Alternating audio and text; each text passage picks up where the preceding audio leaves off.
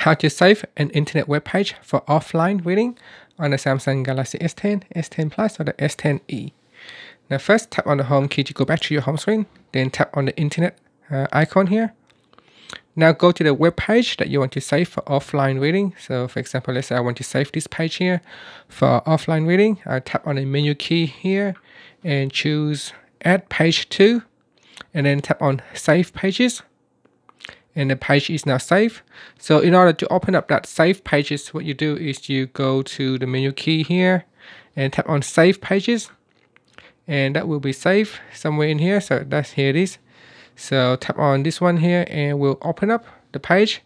So you can see we'll open up the page. It is not actually offline, so I'm just going to go offline now, put on airplane mode, and I'm going to open it again. And you can see the page is actually open in offline mode, and I still can view it. So if I tap on one for the link, it will not work. And that's it. Thank you for watching this video. Please subscribe to my channel for more videos.